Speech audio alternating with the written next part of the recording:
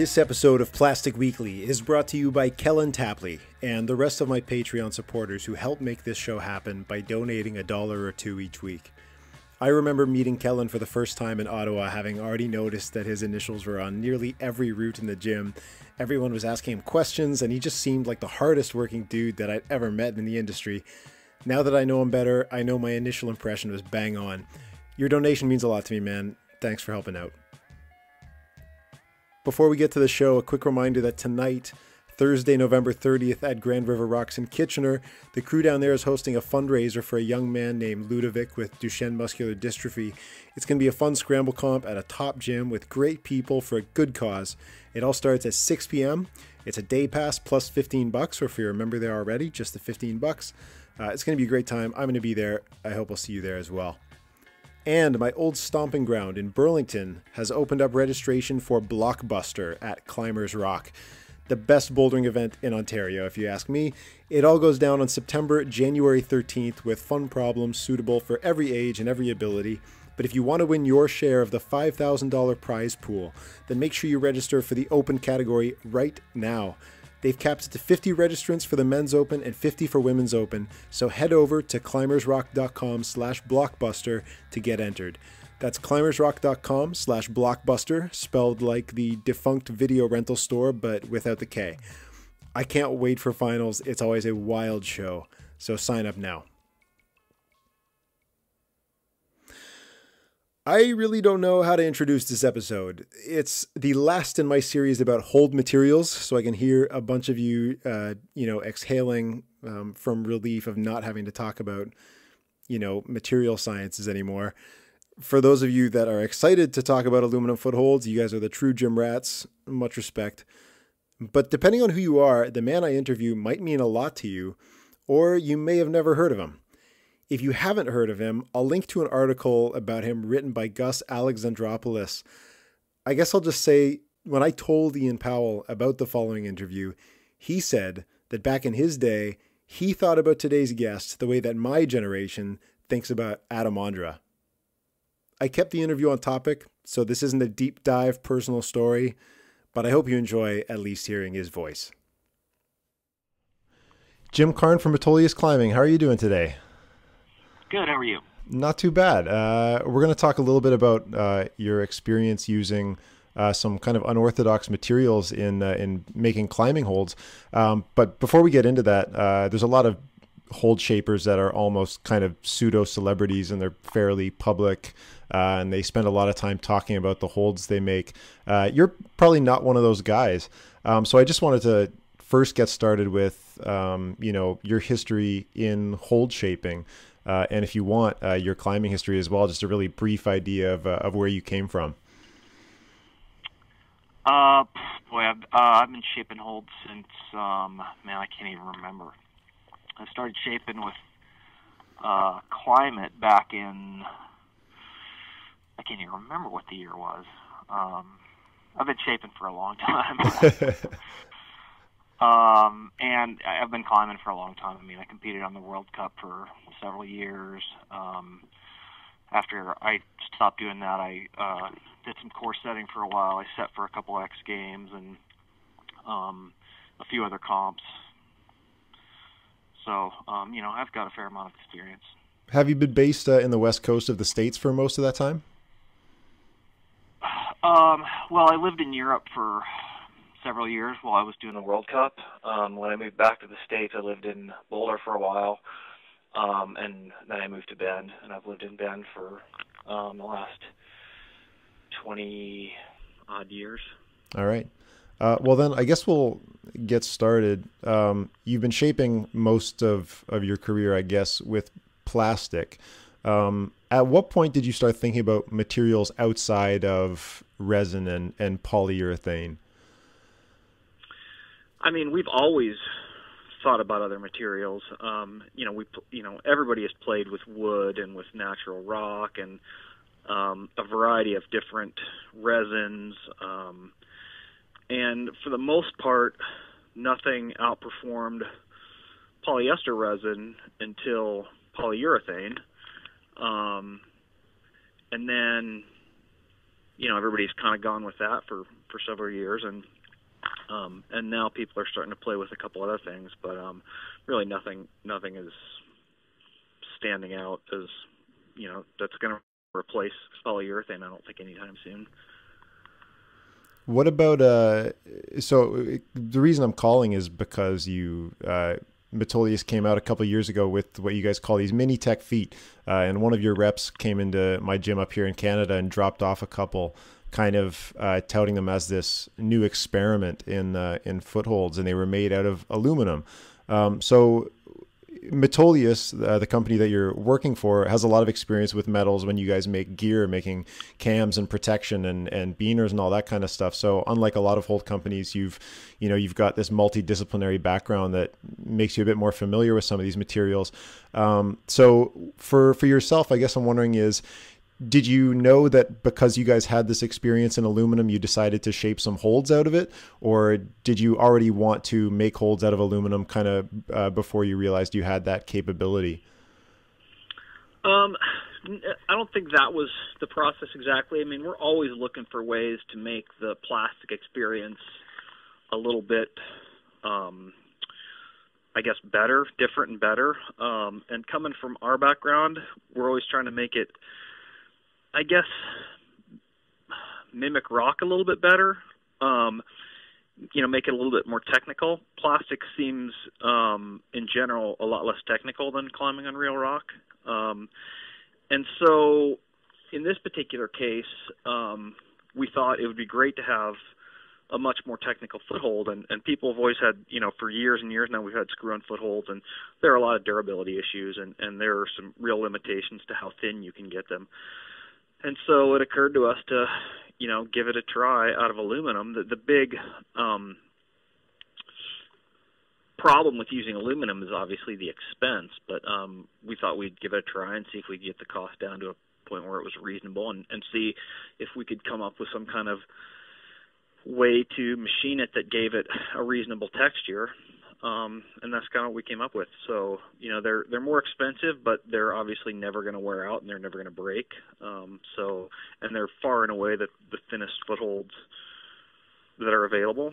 It's a niche product, but it's something that right now can't be done any other way. So we thought it was worth doing. When you got into it, did you have to consider different types of aluminum or different alloys or different metals? I'm not sure if that was something you had to think about or if you've explored it all. Yeah, briefly. Basically, strength is not. Almost any aluminum is going to be strong enough for this application. So mostly it was cost and machinability and, what would anodize okay and, what we had readily available, that kind of stuff. So it's not like none of the factors we have to look at in the other products we make out of aluminum. Okay. The bar is much lower. So when you're designing these things, are you using a CNC system to actually create the holds? I designed them with CAD software, yeah, and they're made on CNC machines, yeah. Okay. Are there other? I'm assuming that's the same process that you use for the other products that Metolius makes. Everything I'm guessing is CNC'd. Right. I don't think you can mold with aluminum for a lot of these applications. Is there a difference in there? Well, sure, you can mold. You can forge, you can cast, you can die cast. And we considered all those things, but in this case, CNC machining ended up working out pretty well, so that's what we went with. Okay. There's a theme in the holds that you've built where they all kind of like striation. I'm not going to find a good word for this, but people that have seen them, layered, yeah. Yeah, like a very layered approach, all at these really, really, really thin right angle corners, and that kind of creates a lot of the texture on the holds. I don't think it's the actual anodized layer that creates the texture. I'm guessing you kind of knew just from the nature of the material that you have to apply the texture within the shape. I was curious though if that was kind of a limitation of the machinery that you were working with. Would it be possible to create? I guess I'll try the word like more refined shapes or different angles with those holds. Is that a possibility? Well, we played around. Obviously one of the big problems is how do you put texture on aluminum so that it's going to work as a foothold. And we played around with a bunch of different ideas, and what we came up with was these little steps, and we played around with a bunch of different angles for the steps and depths and all kinds of stuff, and this is what seemed to work best, so this is where we started. And in the future, if these sell well enough, we might come out with something that's like a bit more of a scallop shape. I don't know if you've seen the screw-on ones. Yeah, I have. Or just the bolt-on ones. So like one of the screw-on ones is this series of blocks. Yeah, it's just the one that kind of stands out, yeah. Yeah, rather than layers. So we have some other ideas for how to generate that sort of texture. And if they sell well enough, we'll start playing with more of that stuff. But the layers work really well, so that's kind of what we're starting with. Cool.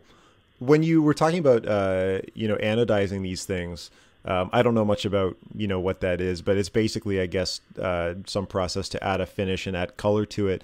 When you guys were doing that, first of all, did you feel like it was necessary for the integrity of the product, or was it more of, in the current world of climbing holds, it obviously has to have color. So was it more of a cosmetic thing where you felt like you had to add a finish, or was it a functional question? No, it's purely the latter. It's purely that people want colored holds. Okay. Yeah, did you guys? They don't need the finish. They don't need the anodized finish to work. Did you struggle with like trying to deal with the whole issue of color matching now that that's kind of the dominant language in resetting? Right. There are limitations to anodization. We knew we would never be able to perfectly color match plastic holds. And so we accepted that, these are sort of a niche category, and we would get the color as close as we could and sort of put it out there and see if people would accept it. Okay. So we talked about aluminum having the advantage of strength, especially when you're dealing with smaller quantities of it. These holds are really thin, and that gives you that kind of outdoor experience that we're looking for, whereas so much of indoor holds are big and thick, and that seems to be attractive to a lot of climbers, but it's also a functional thing where you need that extra plastic for it to stand up. You can't do stuff as thin as you do with aluminum. So it has the strength advantage. You mentioned one of the disadvantages was cost. These holds, you sell them in sets of 5, and it comes out to, I think it's about, on the list price is about $40 American. When you guys are dealing with this stuff in raw materials, like if you were to make an equivalent set of plastic holds, do you think you'd be selling that set for probably closer to like about $10? Do you feel like you're dealing with like a kind of a 400% premium with this stuff? Oh man, off the top of my head, I don't know. I didn't think it was quite 400, but it might be pretty close. I mean, it depends upon whether you're talking about polyester or polyurethane. I mean, I'm sure it's 400 over polyester, but I don't think it's that much over polyurethane. Well, if I compare it to polyurethane, I guess another big thing is just the production of these things. Like, how fast can you make these? It's definitely slower. I mean, it's more labor intensive. The raw material is more expensive. Everything about them is more expensive. Like I said, the big upside is that you're never going to break them and you're never going to wear them out. Mm-hmm. So, if you think about that, I mean, they're going to, if you think about them being 4 times more expensive than a polyurethane hull, they're going to last way more than 4 times longer. Yeah. So. Yeah, I feel like if you made these shapes out of plastic, I probably would have like just drilled a screw straight through it and snapped it in half. Yeah, if I had made it out of plastic. So yeah, I mean, they're just not viable out of plastic. And the question is whether people want a technical foothold enough to make the compromise. Both for the price and for the imperfect color matching. Well, now that you've had these out for a couple of years, and you guys have kind of started to get feedback from them, that's a really good question. Is especially a lot of the people like yourself in the industry today, you come from a big history of, you probably started climbing outdoors, and that was kind of the start of your journey through all of this stuff. A lot of the climbers these days are starting inside, and there's definitely a different level of friendliness in the size of holds and the ergonomics of holds.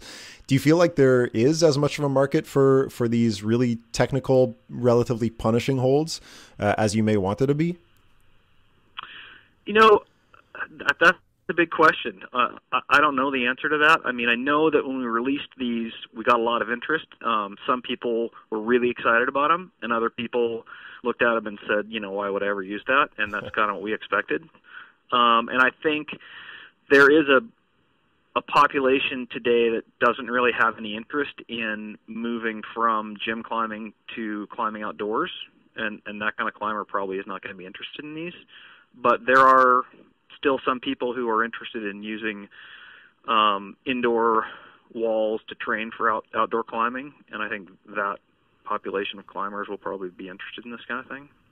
Have you gotten much feedback from like the competitive side of things? Because I know aside from hard outdoor climbing, the other place you run into awful feet is at World Cup level climbing competitions.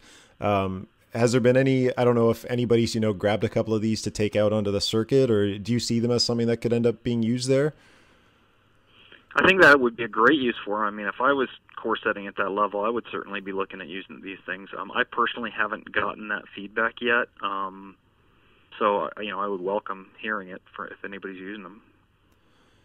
My biggest question, talking to everybody about these different materials is how far can you take this material idea? So with the application you have right now, it is mostly just on small holds. Does the economy of aluminum or its benefits work if you start making those holds bigger and start turning them into, hand size shapes, or, almost volume size shapes? Like it will always be stronger, I think, than plastic, but in terms of weight and in terms of grip and cost, do you feel like you could ever take it to a different size? I don't think so. I mean, we immediately considered it, obviously. I mean, as soon as we could have an idea, we try to push it as far as we possibly can.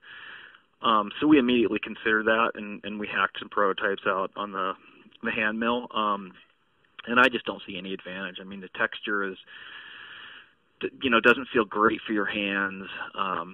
It becomes really expensive really quickly. I think this is the right application for this. So I don't really see making handholds out of this material.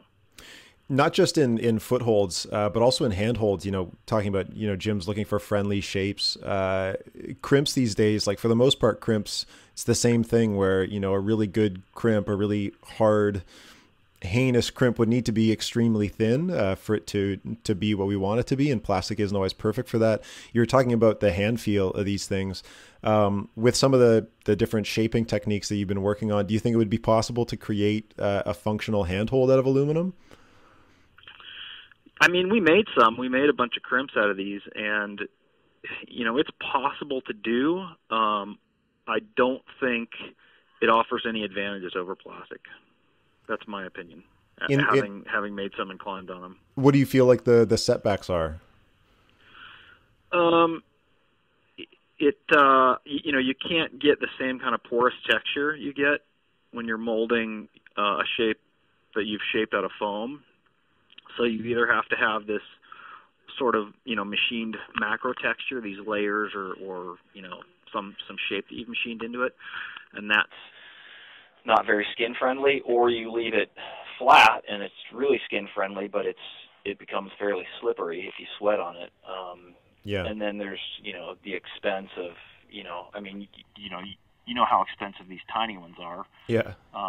And as soon as you make it bigger, it gets that much more expensive. So, we did test that, and I just personally don't see any reason to do it. Yeah. Okay. So you mentioned that you tried out some other things. Are there like samples floating around out in the world, or are they mostly just like kind of holed up in the shop in a box somewhere? Like the handholds and stuff, no, those aren't really out in the world right now. Okay, cool. We test them in-house, and there's a chance that there might be some floating around at the local gym, but I think we try to get most of that stuff back. Now, so you guys have done that kind of this big experiment. Feedback's kind of coming in slow.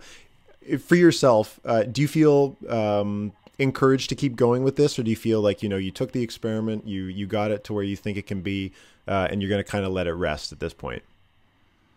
It's going to be totally based on sales volume at this point. And if the sales volume justifies more sets, we'll definitely make more sets.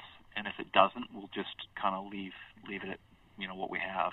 At what point do you think you'll know what? I don't know how long a window you kind of gauge that over. I would say at least 3 years and maybe more. Okay. It always surprises me how slow sales numbers are to catch up to a new product. Like, you think you're going to release a new product and there's all this excitement and you're going to see a bunch of sales right away. And it never ceases to amaze me how 2 or 3 years down the road the sales are way stronger than they were the first year on products that are successful. So I would think probably 3 to 5 years before I would really make the decision that it's not working. Yeah. Do you base that experience off of your history with hold sales or with the kind of like gear sales, or both? Mostly with hold and board sales, and really mostly with board sales. Yeah. I think it just takes that long for everybody to realize that the stuff is out there. Yeah. When you say board, you mean fingerboards, I'm guessing, or fingerboards? Yeah. With fingerboards, I guess, like, it takes a while before people can kind of get it, into their training scheme. I don't know. I'm assuming most hangboard sales are personal purchases rather than facilities. That might be a totally incorrect guess. No, that's true, I'm sure. But with holds, when you guys put out new stuff, and especially with Metolius, where, a couple of years ago, there's a really big push to go to PU and really modernize holds. What kind of initiatives do you take to try and get that stuff out there? Like, I know some holds were brought to us and they get spread around and try and really push it. So even with a lot of promotion and, a lot of buzz on the internet and trade shows and stuff like that, you find, people aren't finding space in their budgets for that stuff until a couple of years down the road. Well, we don't do a lot of promotion. I mean, a lot of the other hold companies are a lot more active with promotion. We sort of release new products, show it at trade shows, put it in the literature, give it to our reps, and that's about it. And that's probably why it takes longer for our stuff to sort of show in sales. And that's probably not true for some of the other companies that are more aggressive about promotion. Cool. Well, Jim, thanks a lot for taking time to talk to me about all this aluminum stuff. Best of luck with it, and we might talk to you in the future. But otherwise, have a good one out there in Bend. Great. Thanks. You too. Thanks, Jim. All right. See ya.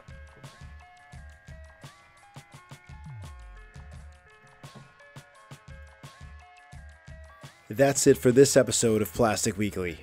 Thanks to Jim Karn for answering my questions, and thanks to you guys for listening. Plastic Weekly is presented and produced by me, Tyler Norton.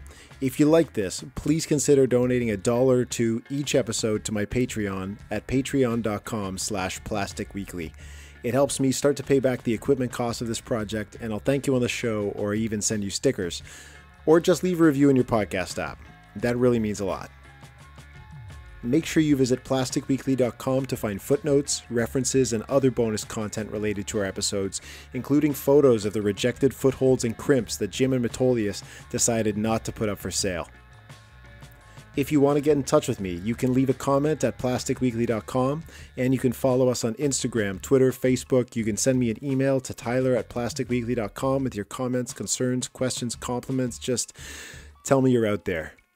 Somewhere. Good luck to everybody competing this weekend everywhere across North America. We'll be thinking about you. Talk to you next week.